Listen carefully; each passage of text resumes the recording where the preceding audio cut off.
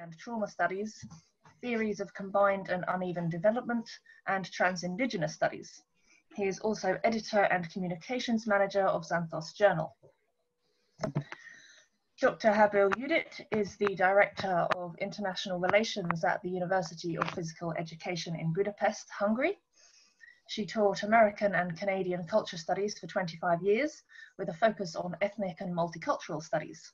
She published a textbook, Critical Perspectives on English Canadian Literature, has received multiple research grants and holds a temporary lecturing position at GCSU, and taught and did research at UNM.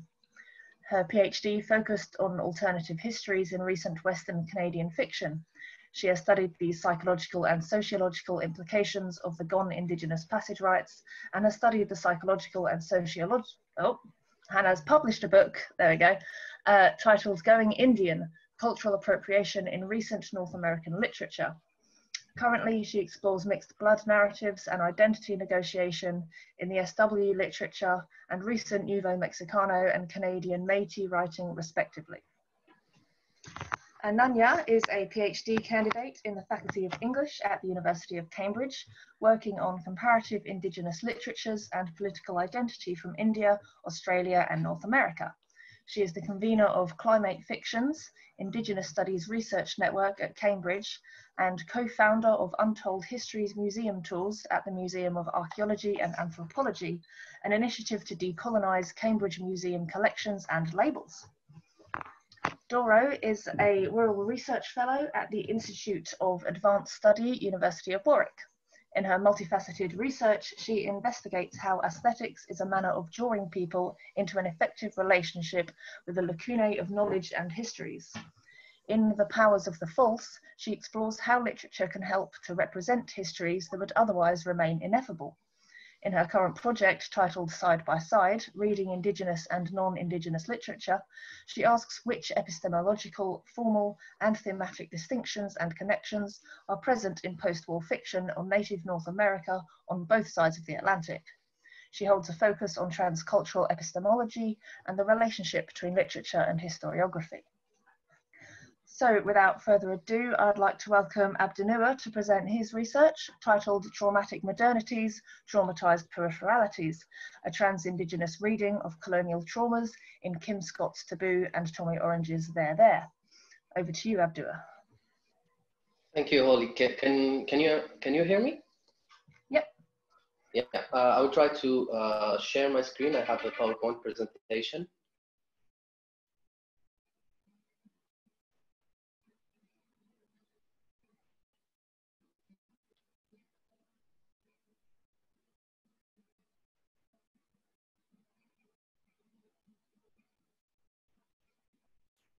I don't think it's possible. I don't know. Like I think there is a small problem.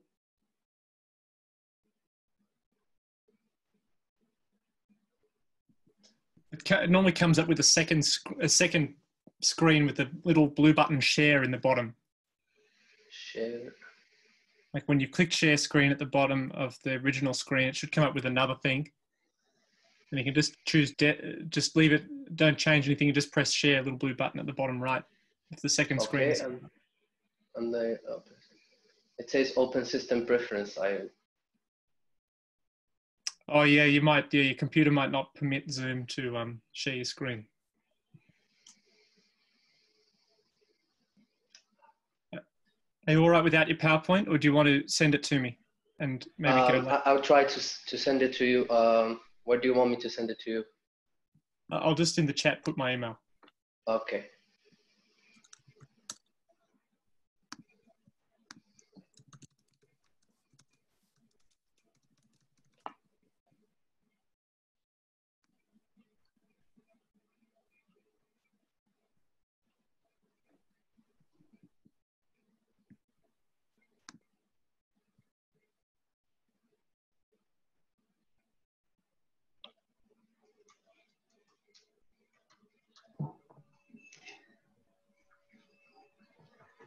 I think it will take time. I would just like go without the PowerPoint presentation. That's all right.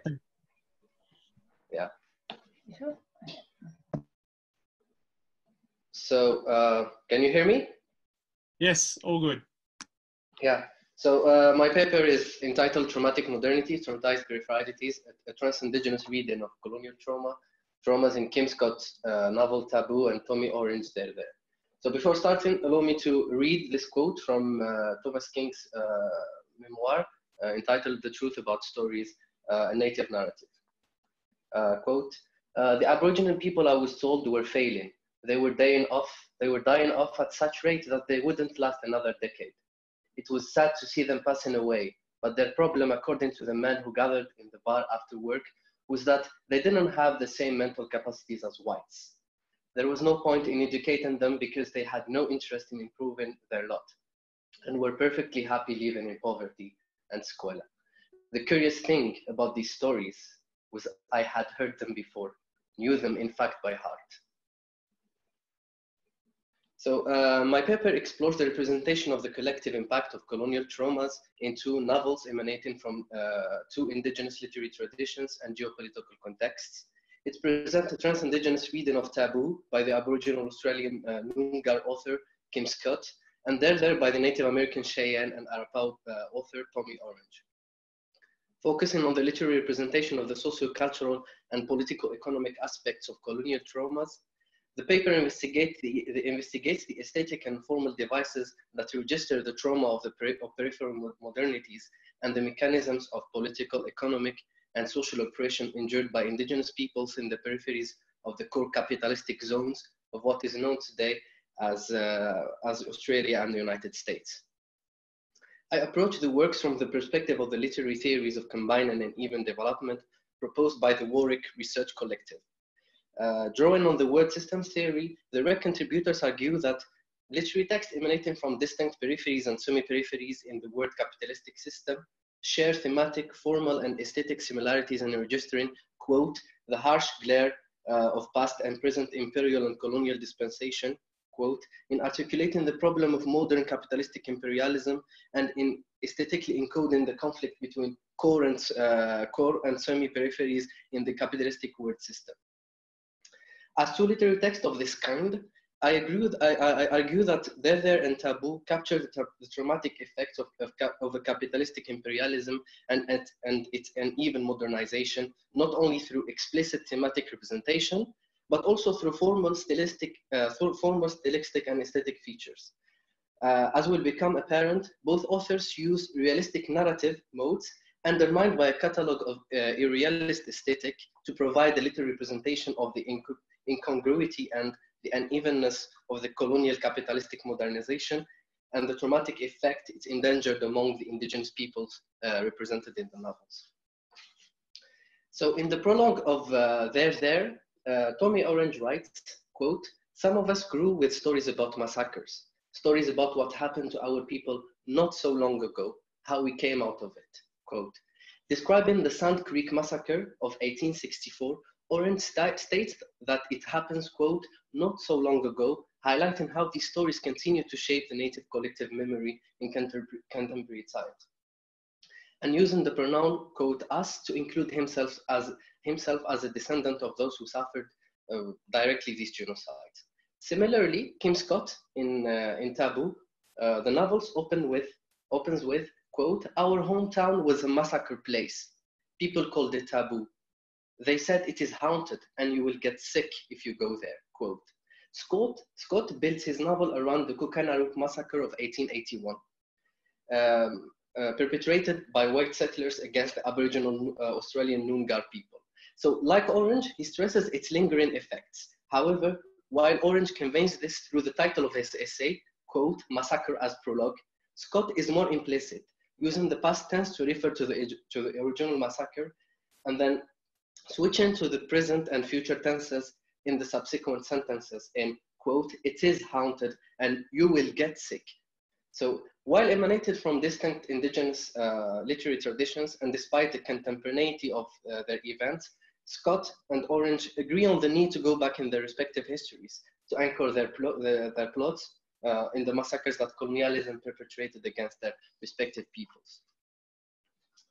Through the novel's themes, forms, and styles, and the juxtaposition of different narrative register, Orange and Scott expose the ongoing socio-economic and political oppression produced by neo-colonial capitalistic modernities and their uneven and traumatic material, cultural, social, and existential conditions lived by indigenous peoples in the peripheries of those core capitalistic countries. This is made apparent, for instance, at the start of There, when Tony Loneman, one of the characters of the novel, speaks of his tormented life as a Native American with an absent father and a jailed alcoholic mother, as well as the shame of having a face distorted by fetal alcohol syndrome. He explains that his grandmother tells him of the suffering endured by Native American communities.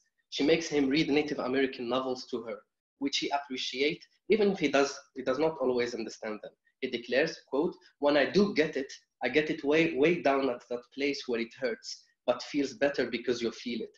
Something you couldn't feel before reading it. That makes you feel less alone, and it's like it's not gonna hurt as much anymore." Tony affirms that these novels allow him to comprehend his pain, understanding his suffering as part of something larger than himself, a collective pain felt across Native American communities. This is further highlighted when he refers to the Native American Chippewa writer Louise Erdrich, reading a passage from one of her novels about, quote, "how life will break you, how that's the reason we're here." Quote, his grandmother exclaimed that is, quote, "devastating." By referring to a Native American Chippewa author, Orange indicates that this pain is not only a collective phenomena, but also a trans-indigenous one. The self-conscious intertextuality shows what the REC contributors understand as the structural analogies that exist between different literary texts by virtue of being located within a shared geography of combined and uneven development. In this way, Orange conceptualizes colonial trauma as a trans-indigenous phenomenon across North America. Orange undermines the novel's realistic mode through the injection and juxtaposition of opposing irrealist narrative registers and different spatio-temporal realities. The REC contributors explain that the telescoping function of combined and uneven development, quote, could be articulated in semi-peripheral text through a form of time travel within the same space, a spatial bridging of unlike times, and the production of untimely space, unquote. Speaking about the screenplay that his uncle is writing, Donny Exedine, one of the characters of the novel, declares, "I'm gonna have an alien technology colonize America. We'll think we made it up, like it's ours. Over time, we'll merge with the technology. We'll become like androids, and we'll lose the ability to recognize each other. The way we used to look, our old ways. We won't really even consider ourselves half-breeds, half-aliens, because we'll think it's our technology." So we perceive here a parallel between the science fiction narrative or metaphor of alien invasion and the Western colonization of the Americas. Indeed, as the REC contributors argue, semi-peripheral writers might take the present social order of the semi-peripherality and project it into a narrative of future to portray the instability of a mixed past and future system characterizing global capitalism and its modernization. In this way, Orange not only dramatizes Western colonization and its assimilation and deculturation policies, but also reflect on the instability of the global capitalist system and its destructive modernization. Contrastingly, Orange returns to the past to speak of how the genocidal histories of colonization are recorded from a Western perspective as a one big heroic adventure across an empty forest. To do this, he recalled a real historical event, the occupation of Alcatraz by the United Indians of all tribes, at which point Opal, another character, is speaking to her teddy bear. The name of this teddy bear is Teddy Two Shoes. Addressing Opal, Two Shoes explains that how Theodore Roosevelt, during a bear hunting session, refuses to shoot an old bear. When newspapers publishes a comic depicting him as a merciful nature lover, stuffed bears are made and called Teddy's Bear, which morphs into teddy bears. But Two Shoes states that the newspaper reported half the story. Rather than shooting the bear, Roosevelt slit that old bear's throat. It's that kind of mercy they don't want you to know about, quote. Indeed, this reminds Orange reader of Roosevelt's famous words, quote, "I don't go so far as to think that the only good Indians are the dead Indians. The speaking teddy bear echoes the Rex assertion that one of the dialectical images that register the essence of combined and even modernity includes discrepant encounters, alienation effects, surreal cross linkages, unidentified freakish objects, and likely likeliness across barriers of language, period, and territory. Quote. Orange distorts the spatial temporality of the novel by looking back at Alcatraz, endowing the space with an acute political, cultural, and metaphysical significance. According to the Rec, spatial temporal distortion in semi-peripheral literary text capture the effect of an uneven and incommensurable capitalistic modernity. Orange shows that just as the bear was killed and commodified, so too were Native Americans killed and commodified in hyperreal images that appear, quote, on flags, jerseys, and coins.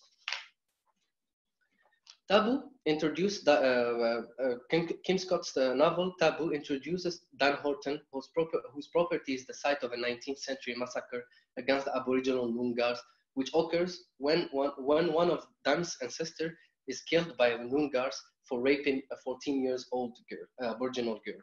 A peace park will be opened on the massacre site as an act of remembrance and reconciliation.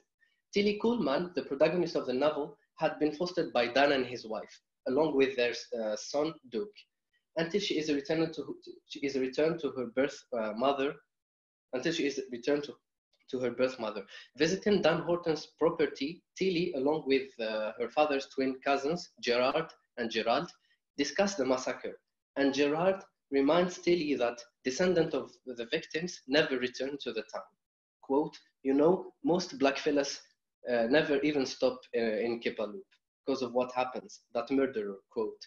And quote, not many black fellas been here for a long time, since nearly everybody was wiped out. This repetition registers the technique Scott employs to involve the readers in understanding of the continuous effect of this particular genocide, and more generally, all genocide perpetrated by white colonization, by Western colonization against Aboriginal Australians.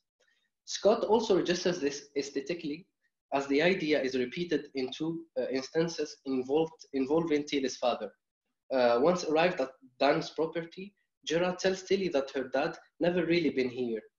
He noted to wind up the windows of his car and keep driving because of the massacre. See, the other twin said, Tilly's father doesn't stop when he passes the town. He closes his car's windows as though something may penetrate. Later, one of the Aboriginal elders invited to the Peace Park, states, massacre country, they say. Lot of people reckon it's taboo, but spirit everywhere. You know, they roll up their car windows while passing through Kipaloop and not even stop for food or petrol. Indeed, the Rec contributors argue that writers from semi-periphery and peripheries and semi-peripheries embed irrealistic vocabulary such as the Gothic in their text to register a reality that is inaccessible to realistic representation. Scott's deployment of Gothic aesthetic through this injection of spectrality is thus an endeavor to register the traumatic impact of the massacre. Describing Tilly's sequestration and rape by her foster brother Duke, Scott writes, she had a collar around her neck. Duke pulled on the leash and pointed to a bowl of dried dog biscuit on the floor. Tilly knew what he wanted. She ate, kneeling, lifted her pelvis up, remembered it later, amazed, disgust, resigned to it happening again. In the evening, he sometimes chained her with the dogs, muzzled her so she could not call. Tilly roamed the house, grinding her teeth, bumping into door frames, lashing out in frustration. From a macrocosmic perspective and a historical perspective, the scene symbolizes the ongoing dehumanization of Aboriginal Australian communities, involving a colonizer and a colonized. This sadomasochist rape is, according to the Rec contributors, an aesthetic subversion of the realist style in semi-peripheral text. Sadomasochist and sexual violence scene, they explain, quote, can be understood as analogous to the crimes committed against the people and the land by capitalism's penetration of pre-capitalistic societies. Quote, Through Tilly's rape, Scott reflects on the wider colonial destruction, the rape of the land, the confinement of Aboriginal communities in suburbs, and the emergence of cities, and the prevailing substance abuse that continue to destroy Aboriginal communities. Scott highlights the peripheralization of the Noongars described in the novel in a description of a suburb of King Georgetown, where there are no means of transport. Quote, "It's hard to leave," he says, suggesting an imprisonment as though the lack of transport is intentional, confining Aboriginal people to gentrify other places where the Euro-Australian middle class live. In an article about Flinders, this town, titled King Georgetown's Bronx, the paper, quote, "The paper ran the usual photos of bare-bummed and snotty-nosed kids, car bodies, weed-infested yards, packs of stray dogs, groups of people drinking in the playground park," quote. Flinders is compared to the Bronx, the poorest borough of New York City. So if, as the recontributors contend, modernity in an economic logic of combined and uneven development, quote, is coded into the fabric of built spaces, quote, then this Australian peripheral town becomes an epitome of the economic unevenness, symbol of a peripheral modernity in a racially inscribed capitalistic country. So as demonstrated throughout the paper, Tommy Orange and Kim Scott succeed in registering the destructive impacts of colonial genocides, whose traumatic residues still haunt the present collective memory of their people. This is done by grounding their fictional work in actual historical massacres committed by Western colonization. Through the deployment of specific themes, forms, and styles, as well as the juxtaposition of different literary levels and the narrative registers, including anthropomorphisms, anachronisms, sci-fi metaphors, and phantasmagoria, the author exposed the ongoing socio-economic and political oppression of indigenous peoples in the peripheries and of core capitalistic zones, symptomatic of a neo-colonial and a racially inscribed capitalism. Thank you. Okay, thank you, Abdenour. That was really, really interesting. I think we're going to have a lot of really interesting questions coming up about that in a little while. Okay, so next up we have Judit, whose research is titled "Restore Me, the Process of Ethnic Positioning and the Renegotiated Identities in Southwestern Mixed Heritage Prose." Over to you, Judit. Thank you very much. And I need now Michael's technical help with fixing the PPT because I had the same technical issue like the previous presenter. And while we are doing this, let me express my gratitude to the Center for Indigenous Studies in Kent University for this particular conference, as well as their interest in and serious work that they devote to interdisciplinary approaches and collaborative and comparative approaches to such studies and the whole area.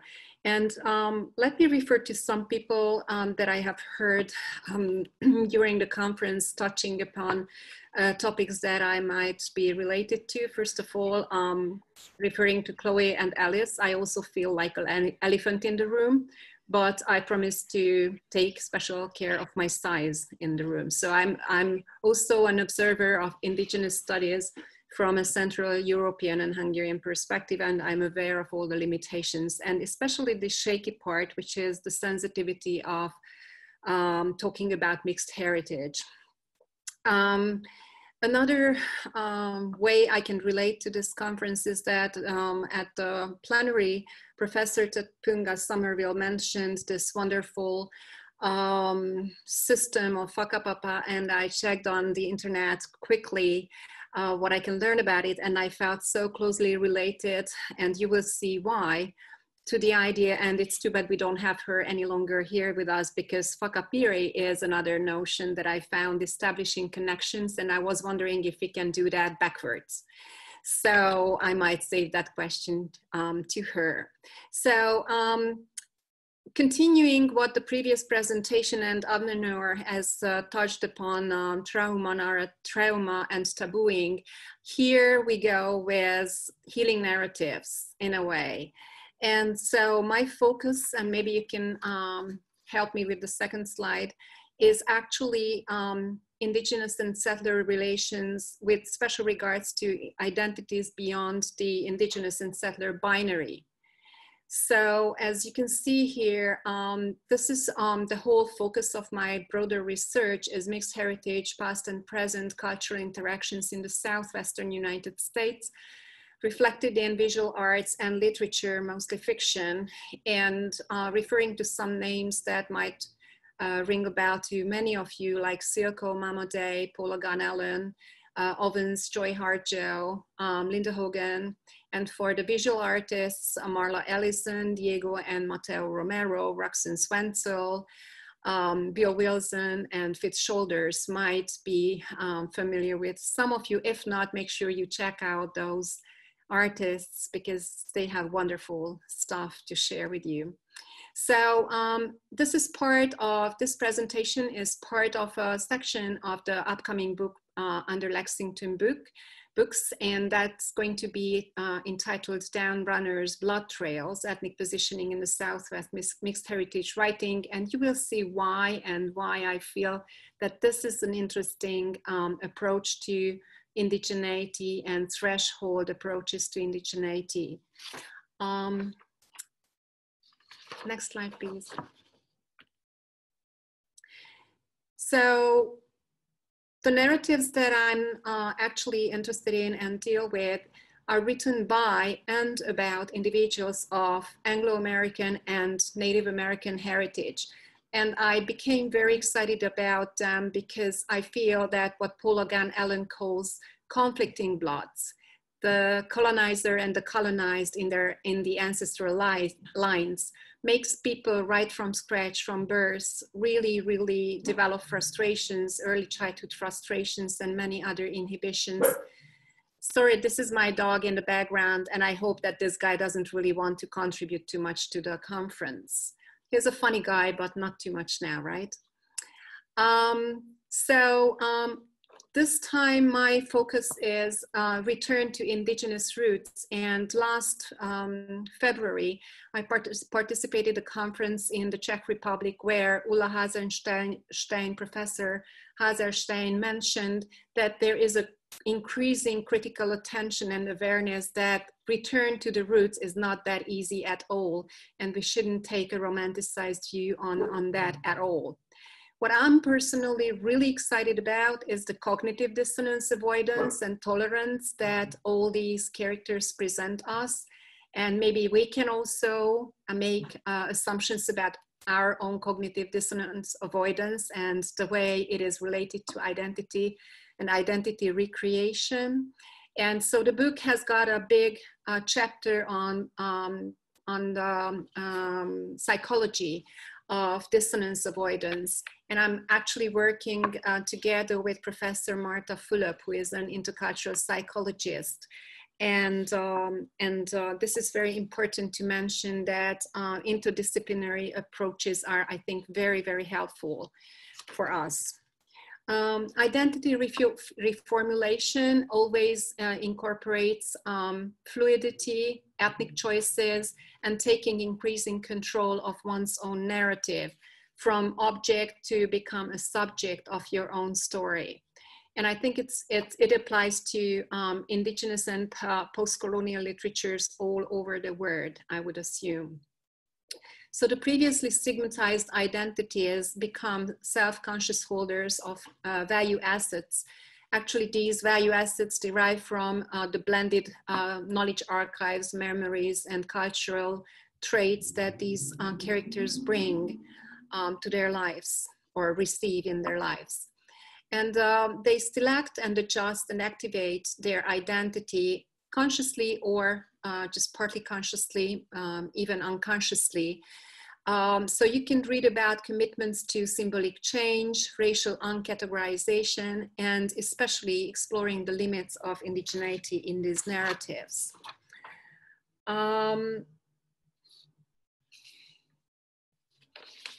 Before I actually go to the specific field of the restoration stories, let me mention that Don in the morning session mentioned that that there is an increasing interest in the correlation of space and connectedness, space and personal identity making and telling one's story.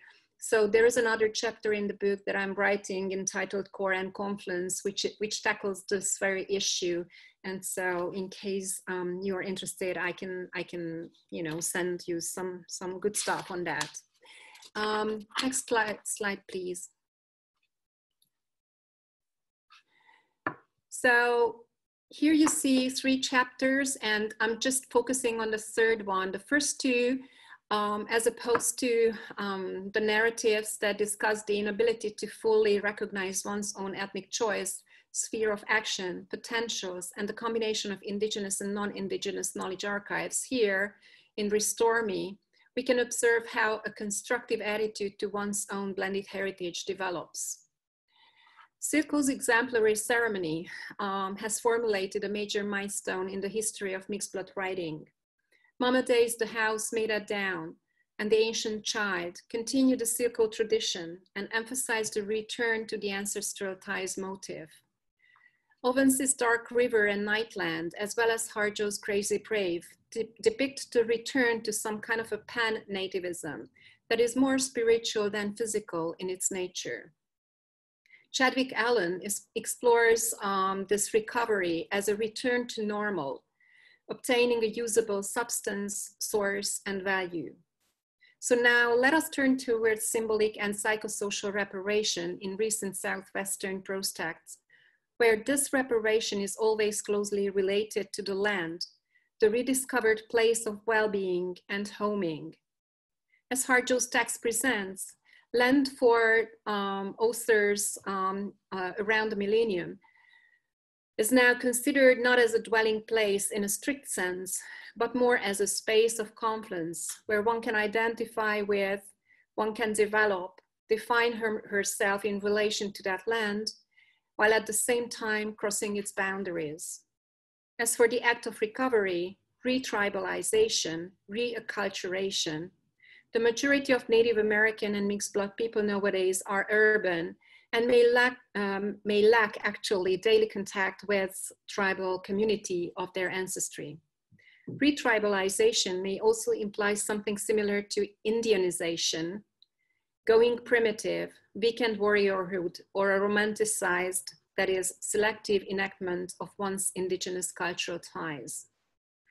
As for critical treatise on homing, earlier the motive of medicine path, quote and unquote, walking the red road and running into the red lights occasionally, as Bragi says, referred to the rediscovery of and celebration of Indigenous roots in literature. Here we don't mean the neo-Indigenous awakening to reconnect under New Ageism, where non-Indigenous peoples longing for a supposed ethnic identity applies. And that's what I discussed in the first book that you saw in the first slide. Homing here refers to an exploration of one's actual heritage. For another approach, pan-tribal connectedness, quote and unquote, from Lincoln, and blended heritage of the so-called fusion crossers characterize many of the mixed blood narratives. The general pattern of the joyful and energizing reclaiming and proclaiming of heritage make the given character feel that through active learning and participation in tribal culture, things start falling into place. Their individual lives receive meaning, new meaning, and moral value. However, as also indicated in literature, return to one's indigeneity is not very easy. Quote, I feel sometimes like I'm trying to track my ancestors down the red road with the wind blowing the footprints away, unquote. The latter especially applies to mixed bloods, for many of them do not have a substantial relation and grounding in tribal culture. More recent criticism pays increasing attention to the obstacles, challenges, and mixed impacts of re-indigenization, as I mentioned earlier. As for cure, on the one hand, the newly emerging science of cross-cultural psychotherapy, indigenous psychology, and ethnopsychology tackle the problem of internalized conflicts and frustrations. On the other hand, Literature offers healing narratives that call attention to problems entailed by the disparity between author-ascribed and ego-recognized identities. It gives voice to marginalized ones and facilitates the process of identity renegotiation, de-victimization, and empowerment. Most blended heritage persons have experienced mixed feelings from full-blood res or Pueblo dwellers, even relatives who question their alliances and refuse to validate their tribal membership. Thus, outer acceptance is not secured at any level. Can we move to the next slide, Michael? So as I guess most of you know, ceremony, Silko ceremony, is the one that I'm just briefly touching upon. I believe that Silko has laid the basic proposition for mixed blood existence. Instead of stressing the relevance of a literal, physical, and symbolic return to old ways, here, her novel suggests embracing one's heritage, creating an active presence in one's own life, and relying on the cultural archives that may support this presence in an adopted fashion. Rituals and ceremonies reestablish the communal relatedness and may elevate and even free the individual, while strengthening his or her cohesion with the community.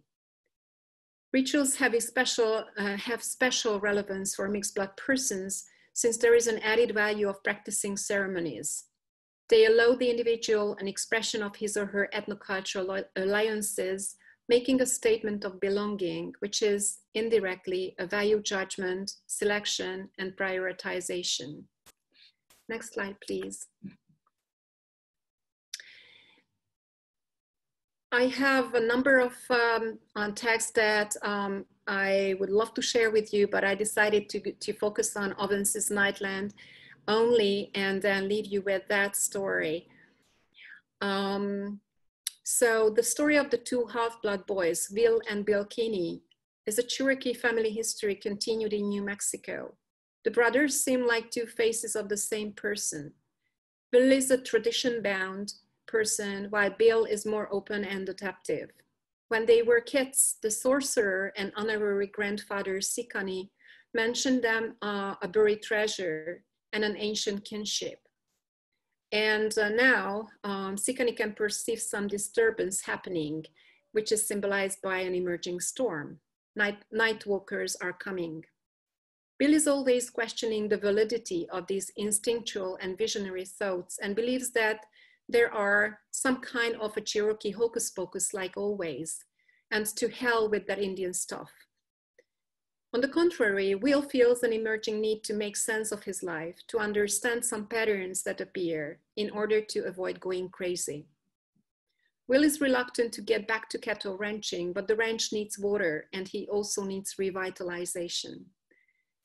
He is pushed out of his comfort zone and starts his spiritual journey. The metamorphosis begins here. Mixed bloods physically and spiritually fluctuate between the city and the res, modern life, conveniences, and tradition, assimilation, and native resistance. Will is complex in the sense that as a mixed blood individual, the son of a white woman and a red-faced man, his acceptance in the local community and his feelings of belonging are more ambivalent. This identification maze points at a question. How could someone remain a stranger to his own parents and people for a lifetime? In the last part of the novel, a couple of positive symbols emerge and indicate the profound change in Will's vision and attitude. Downrunners appear and he is tempted to join them, finding the ceremony of the run transformative, elevating, and uniting him with the soft net of the community he had had no awareness of. The old house turns into a home when the long separated wife, Jace, returns and the room gets filled with light and affection. Since the promise, sorry, it's just, I received a phone call and that's too bad. Okay, so thunder and rain, the garden getting water also signify new life and revitalization. Sikani ritually sends smoke to 4 directions, signaling that the circle of life has its end and new beginning. The latter is also implied by both Holly's expecting a baby, the grandchild of Will and Jace, and their act of taking Sikani, their elder, in their home. The somewhat romantic happy ending of the story underlines the fundamental need for psychological, social, and moral resolution, closure if you wish, proper bounding that are extremely important for all, but especially for mixed heritage persons. So moving to the last slide. Instead of, I hope you like it. Will Wilson is one of my favorite photo artists of mixed heritage. So instead of a conclusion that actually I'd like to provide in the book entitled Down Runners, I would like just to briefly mention that sorry. So for mixed heritage persons, this is the postman, by the way. Mixed heritage persons, there are basically 4 choices, and 4 psychological and ethnocultural choices.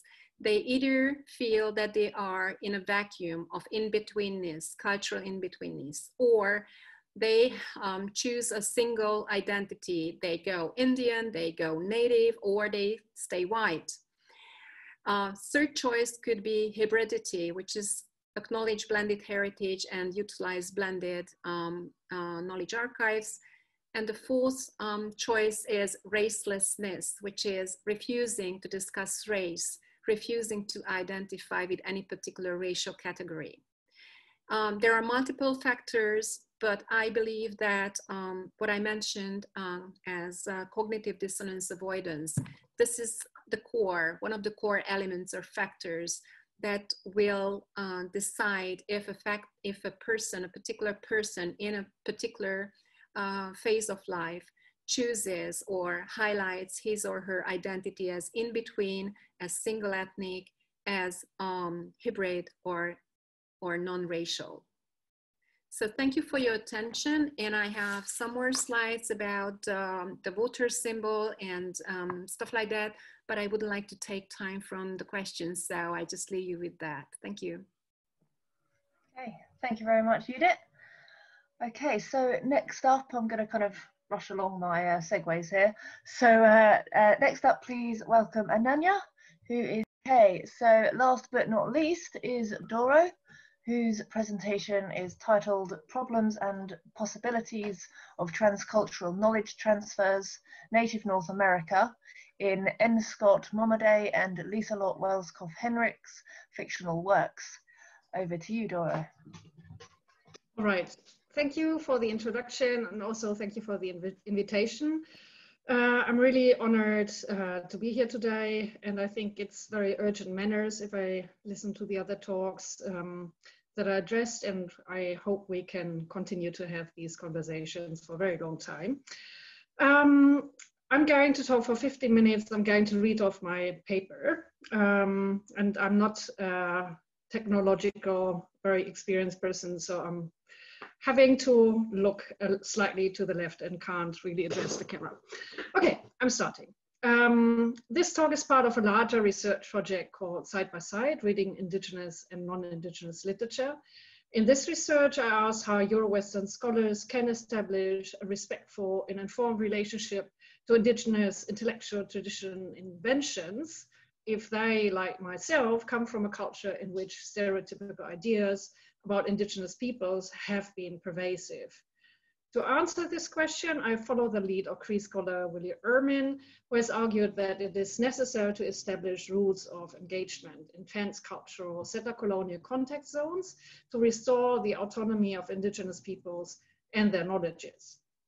I strive to put Ermin's suggestions into an analytical and methodological practice by reading Indigenous and non-Indigenous literature on Native North America side by side. This means that when I analyze literary works, I intend to proceed in a manner that respects distinct ways of understanding and being in the world and for narrating experiences. The idea is to embed the chosen works within their specific cultural, historical, socio-political context and narrative traditions, and to see how the selected topics are stylistically and narratively expressed. By putting different narratives of seeing and being in the world alongside each other, as expressed in literature on Native North America from both sides of the Atlantic, reading side by side pluralizes worldviews. This methodology pays respect to Indigenous claims to sovereign particularity, while it simultaneously demonstrates the transnational importance of Indigenous knowledges as expressed in narratives. To demonstrate how to read side by side, I will analyze the acclaimed novel Housemaid of Dawn by Kiowa writer, painter, and scholar Naweri Scott Momaday, alongside the East German writer and scholar Liselotte Welskopf Henrich's Haka Sexology. In 1969, Momaday won the Pulitzer Prize with Housemaid of Dawn. Many scholars agreed that Momaday's achievement have paved the way for a new generation of highly successful Native American writers like Leslie Marmon Silko, James Welch, or Gerard Wiesner in the 1970s and 1980s. In the assessment of Cherokee scholar Jace Weaver, Momaday's influence did not wane even decades after he emerged on the literary scene. He also had to, quote, shape criticism of Native American literature more than any other single author or work, unquote. The first wave of scholars who focused in the wake of Red Power movements on Indigenous writing have honed their critical understanding of Indigenous narrative traditions by analyzing Momaday's narrative and poetic texts. Often, these researchers investigated into Momaday's sense of place that they described as being interrelated to Indigenous temporalizations and understanding of time, to ideas about individual and collective being, and to the creative potential of storytelling and naming. When I compare Welskopf Henrich's Haka Sexology to Momaday's Housemaid of Dawn, I will build up on these critical insights, since my analysis will touch upon the depiction of space and place too. To be more precise, I will scrutinize how and to what effect the chosen texts achieve vivacity, a term for a detailed verbal description that is intended to create a picture of a place, person, or action in the mind of the listeners. Vivacity is achieved, for instance, through ekphrasis, which is the representation of visual, haptic, or oral objects in written or oral literature. I will align vivacity to Momaday's ideas about the creative power of language to argue that the rhetorical devices employed decenter Eurocentric epistemologies in the minds of readers. In contrast, Liselotte Welskopf Henrich, a well-known and widely read East German author, asks for historical justice when she describes the plight of Haka and his tribe. Her novels are written to incite her readers' feelings of solidarity with the plight and fight of Indigenous peoples, yet she does not tackle the hegemony and dominance of European knowledge formations. I'm aware that it is highly critical to analyze European fiction about Indigenous people. The influence that Welskopf Henrich exercised on the minds of her audience prompts me, however, to have a closer look at her writing to determine what politics of affect and knowledge she pursues.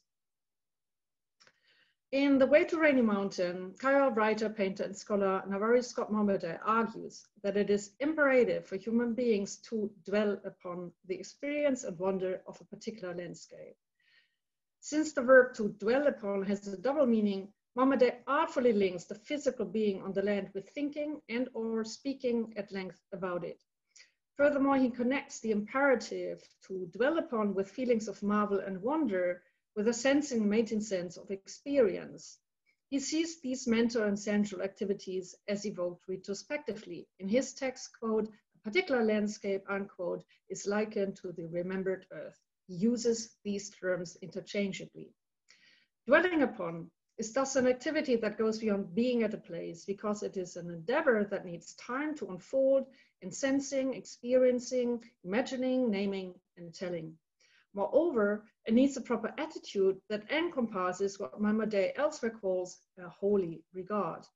As Lied Schwedinger explains in Listening to the Land, quote, to contemplate or think about the land one lives on is to imagine it, to know the history of it, and ultimately to have a spiritual and therefore moral sense of it, unquote. In this talk, I will argue that the spiritual moral sense towards place that Momaday expresses in his landmark novel Housemaid of Dawn is shaped by his expression of the interplay between natural forces like the sun and moon, rain, wind, thunder, and creation on earth. This interplay creates a relational aesthetics. For instance, Momaday recurrently depicts the interaction between sun and earth as mediated by light.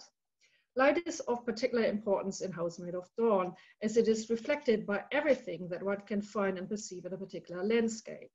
Even the title of the novel hints towards the interaction between sun and earth. Dawn marks the rising of the sun in the morning, when the rays of the sun bring light to the world, creating a dwelling. Light also creates, through the interplay with objects that it falls upon, color. While light itself is invisible, we can learn about its existence because objects reflected, a reflection that our sensory experiences translates into specific colors. This effect is mimicked in Housemaid of Dawn, often commented upon by critics who have pointed out the specific visual qualities of the novel. The prologue, whose motifs are repeated when the novel draws to a close, switches between colorful descriptions of the land from an omniscient and a limited point of view.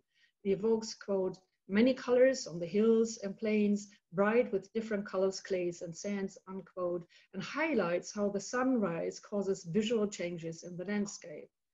The protagonist, Abel, is outlined as a silhouette, quote, against the winter sky and the long light landscape of the valley at dawn, unquote. In these descriptions, light creates a palette of colors that are rendered vividly in an ekphrastic fashion. Similarly, sound is explored at length in Housemaid of Dawn. When Angela, one of the characters who focalizes, experiences a thunderstorm, especially her bodily perceptions and responses are detailed. Quote, the wind rose up under the eaves and the rooms of the Benavides house quaked and grew black. Angela drew herself up and waited. The intermittent drops of rain upon the roof seemed almost to subside. Then the first great slanting sheets of water drove against the cutter. So sudden and loud was the descent of the storm that she dug her nails into the heels of her hand and cowered instinctively. The intense wake of the sound engulfed her, and she flung open the door and looked out. She could hear only the roar of the rain and the peal of the thunder breaking low and overheard in the hanging darkness. She could see only the flashes of lightning and the awful grey slant of the flood, pale and impenetrable, splintering upon itself and cleaving her vision like pain. Angela's reaction to the sudden sounds of the falling rain and the descent of the storm are first and foremost described as an instinctive attempt to protect herself against harm, by cowering and by taming her instinct to fight or flight, by attacking her own flesh with her nails. The successive effort to gain overview of the situation by opening the door and looking outside is only partly successful. Her perception is shown to be delimited by thunder, lightning, rain, and darkness. These are forces that overwhelm her senses. Furthermore, the situation seems to leave no room for any thought, which consequently play no part in the description. The privileging of sensual, responsive, kinetic, visual, oral, vis-a-vis forces of nature is another instance of an ekphrasis used to create vivacity. These are two examples from a novel that to me is first and foremost about characters being in, of, and from the land. Land is shaping the characters' perceptions, yet to truly belong, language and storytelling traditions are needed as well. The first part of the novel, for instance, depicts the main protagonist Abel's experiences during the first days that he's back in Valotava, Echemes Pueblo village in the Cañón de San Diego, after he served as a soldier in World War II. It is described that he lost his ability to communicate in his tribal language, becoming, quote, inarticulate, unquote. He also arrives heavily drunk, possibly because he's prone to alcohol abuse. Yet when he walks into the canyon, he almost finds peace of mind. It is told that he, quote, wanted to make a song out of the colored canyon the way the women of Torreon made songs upon their looms of colored yarn, but he had not got the right words together. It would have been a creation song. He would have sung lowly of the first world, of fire and flood, and of the emergence of dawn on the hill. When Abel thus knows what he needs, namely a creation song, he's not able to find the right words. At the very end of the novel, it seems as if Abel has learned to articulate the song of creation that he had almost lost. Quote, he went running on its rise, unquote, seemingly being restored to his balance. I will come back to the importance of finding the right words when I discuss Momaday's ideas of language. Unsurprisingly, the sense of place in East German writer Welskopf Henrich's work on indigenous North America lacks the sophisticated relational aesthetics that Momaday develops in House Made of Dawn. Consider, for example, the Haka sexology's beginning. Quote, "The night was windless, not a single leaf, not one of the pinned twigs moved. The bark of the trunk was still moist, almost wet. On the side of the mountain slope open to the northeast. The snow had melted under the first warmth of spring. High on the slope, by a wooden root, an Indian boy crouched. He did not move, so that the creatures of the night only noticed him by smell. The eyes of the boy were directed at a spot of light. Many boys would have sought consolation in the darkness and loneliness of the mountain forest in that glimmer of light. But Haka Steinhardt Nachtauge, his name Haka Heartstone Night Eyes, the Dakota boy, knew nothing of fear in the night between trees, rocks, and animals." This passage illustrates how the landscape serves literally as the setting for its main protagonist, Haka, the 11-year-old son of a Dakota chief called Matataupa. Furthermore, the description of the location, that is dark, windless, wet, rocky, lonely, and there are animals, gives rise to a characterization of Haka as fearless and adapted to his surroundings. His name Night Eye indicates that he might see in the dark that engulfs him, and while the area is rocky, he himself is hard as stone, as his name implies too. Haka thus fits into the landscape without any mediation. He lacks an alienation from the environment that has been crucial in Momaday's description of Abel's relationship to his surroundings. For my side-by-side reading, this difference is crucial. It gives away that Welskopf Henrich, despite her lifelong study of plain Indians, different cultures and histories, is nevertheless influenced by a romanticizing view on indigenous peoples that sees them as being closer to nature. This is an idea of indigenous peoples as noble savages that has circulated in Europe since the beginning of colonialism, for instance, in the writings of Jean-Jacques Rousseau. It is noteworthy that such a depiction exists, although Welskopf Henrich explicitly reprobates any romanticizing of indigenous peoples. In an unpublished essay called Indians and Us, she writes, quote, "The overwhelming abundance of literature on so-called Indians in Germany carries the danger that the Indian is seen as standing outside of human reality. This is similar to dressing up for an adventure in one's leisure hours and taking the dress off when the seriousness of real life approaches. The Indian can only win when he is lifted off his pedestal and can appear as our brother," unquote. Especially the formulation, "can appear as our brother," gives away to which further influences Welskopf Henrich succumbs in her writing. The cathexis for enduring engagement with indigenous peoples, which led her to join and support the Red Power movement in the 1960s and 1970s, is stemming from a strong belief in international solidarity and brotherhood.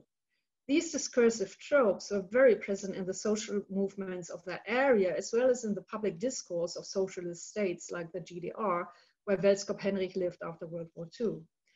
This internationalist outlook finds its expression in numerous passages of her archive correspondences and interviews too, as well as in the reactions of her readers.